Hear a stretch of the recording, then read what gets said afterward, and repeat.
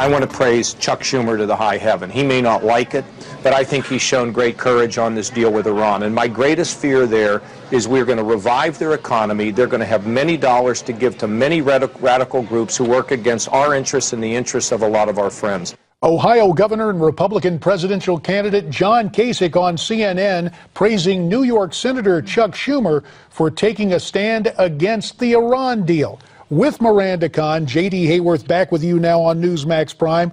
Let's welcome in someone who knows about war firsthand. Joining us right now from Memphis, Tennessee, Joshua Hood, decorated military veteran turned author. His book will be released next Tuesday. The name of it, Clear by Fire, a search and destroy thriller. Joshua, we want to start things off by asking you, what's your take on the Iran deal? Well, I think that a deal was necessary eventually. I think foreign policy in the Middle East on the part of the United States militarily hasn't exactly worked out for our benefit. And I think that some type of dialogue had to be reached eventually. And I understand that during an election year, no one's really going to agree on anything. But I believe that the United States is looking for a partnership, and I hope that Iran is also looking for a partnership.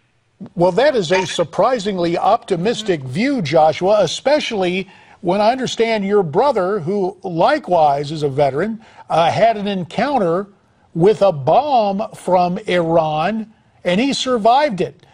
Do his thoughts differ from yours a little bit?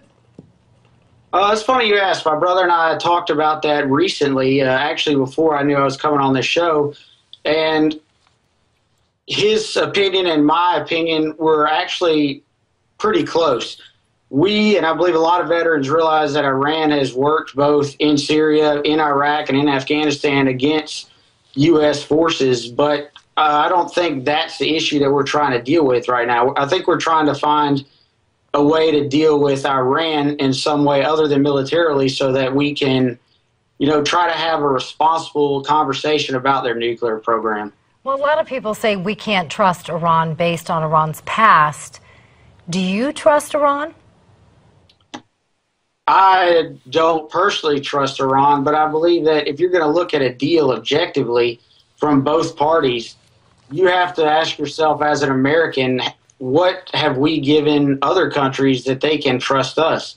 And I think that if we're entering uncharted territory, in my opinion, and I like to be optimistic about it and the future of the United States, which I love and was honored to fight for. But I think that too long in America and too long in politics, we've looked to the past and we want to say that the decisions are going to be the same, but sometimes you just have to step out there and hope that, a new future can be reached. Well, you stepped out there to become an author, and now you've got this book that'll be released Tuesday, Clear by Fire. I'm really enjoying it. I just have to ask you, how much of this is based on directly what you went through during your days in the military? I think all of the book in one way or another is inspired by my time in the military. It was really a labor of love when I began it, and I wanted to be able to take the audience into the world that not too many people get to see. I think it's less than 2% of the American population was in the military, and even smaller than that was in the infantry. So I really tried to transport the readers into the world that I lived for 4 years, that my brother lived for 4 years, and make it something very accessible to both veterans and civilians alike. If you were going to tell viewers that there was one thing that you wanted them to take away from reading your book, what would that be? I'd like them to take away from reading the book, and I think it marries very well with the conversation we're having, is that there is always a cost, both visible and unseen, to war, both to the people that fight and to the people at home. And I hope I was able to convey that within the story that I hope was very action-packed, that war changes people, and it's always easy to say, well, we can go over there and force our way upon the Iranians or whoever we're talking about at the present, but I hope that eventually we can come to the point where that's not necessary. Joshua, 30 seconds to get your insight on this.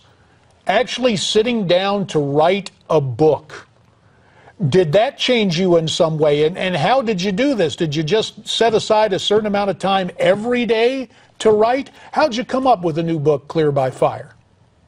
Well, the genesis of the book started in Afghanistan, and once I got out, it kind of grew from there. And yes, it did change me. It was very cathartic, and in a way, it was a journey that made me grow outside of my own comfort zone, kind of like being on TV for the first time. You don't really know what to expect, and you just hope that you're accepted for what you look as a honest story and an honest perspective. Well, we appreciate your honest perspective, Joshua Wood. Again, the name of the book is Clear by Fire. You heard what Josh had to say. What is your take on his comments? Here's how you let us know. Go to newsmaxtv.com/comments. We're coming right back.